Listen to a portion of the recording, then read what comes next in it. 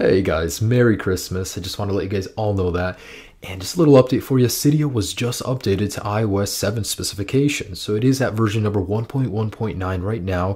And you just go into changes and refresh it, and you'll notice that there is a new update available. Now what this update does is it basically changes the look and feel of Cydia to match iOS 7. For me, this is a welcome change because if you did jailbreak within the last couple of days, you would have noticed that Cydia was outdated, and I just didn't understand why they'd release an older version of Cydia with a new jailbreak. So with this update, that's been solved. You're now getting the latest Cydia, the latest jailbreak, all of that good stuff. So once it does install, it'll just ask you to close Cydia, and boom, you now have the updated version of iOS 7 Cydia. And you'll notice that it's white, it's a lot cleaner, a little harsh on the eyes with all the white overtones, but it does match the rest of iOS 7, so that's good. And this update is pretty extensive. If you go into the many areas of Cydia, you will notice that there's a lot of new icons, and just the general look is more pleasing. Now, just to settle a couple of things I've been seeing a lot of misconception about, basically, Cydia itself has now been updated. It's running the latest version. However, just because Cydia is updated does not mean everything in Cydia will work. If you want to install anything, make sure it is iOS 7 compatible before doing so.